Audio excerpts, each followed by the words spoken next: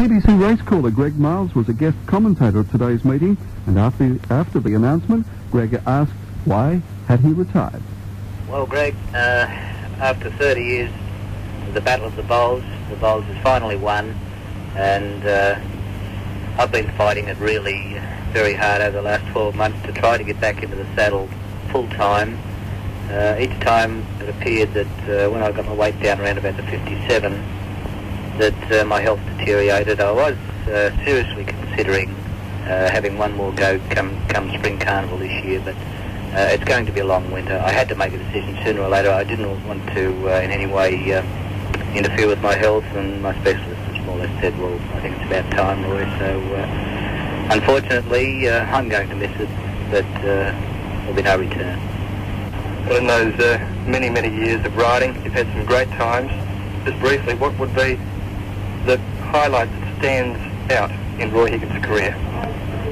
Well, I think, every jockey's dream when we've seen some young kiddies here today starting off their careers, and I suppose the dream in the back of their mind would be one day hopefully they could win a Melbourne Cup.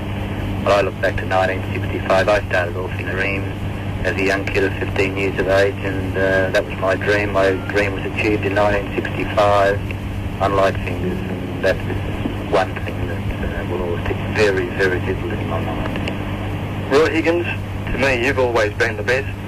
To people who've seen racing a lot longer than I have, you'll always be the best. You'll be sadly missed. Thanks for talking to us.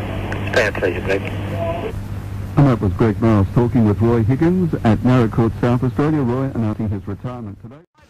Making a great run, but Zaima have gone to the lead with about a furlong left to run from the NC. On the outside is Lightfingers there, followed by Midlander and Prince Granted. Zaima in front. Look at gallant little Lightfingers is pegging Zaima back inch by inch. It's a ding-dong go camera. Oh, Daddy, no! Give it a Lightfingers, a nose from Zaima.